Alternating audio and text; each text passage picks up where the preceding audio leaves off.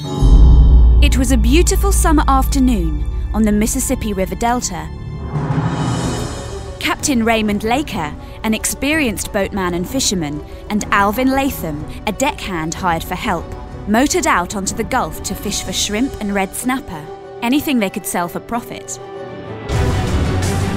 Suddenly, a bad weather alert came in on the radio. A dangerous squall was quickly approaching. Powerful winds began battering the small craft, giant waves threatening to swallow the tiny boat and pull it beneath the surface. The men frantically searched for life jackets, but alas, only one could be found.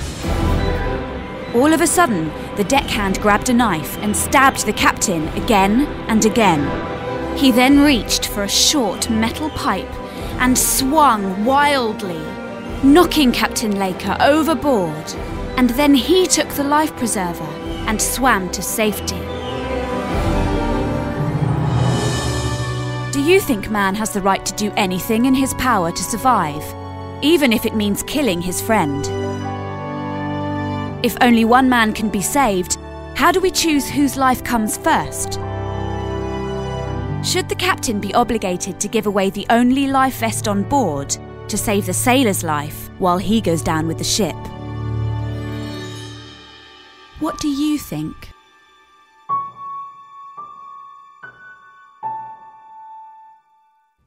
Life on the line.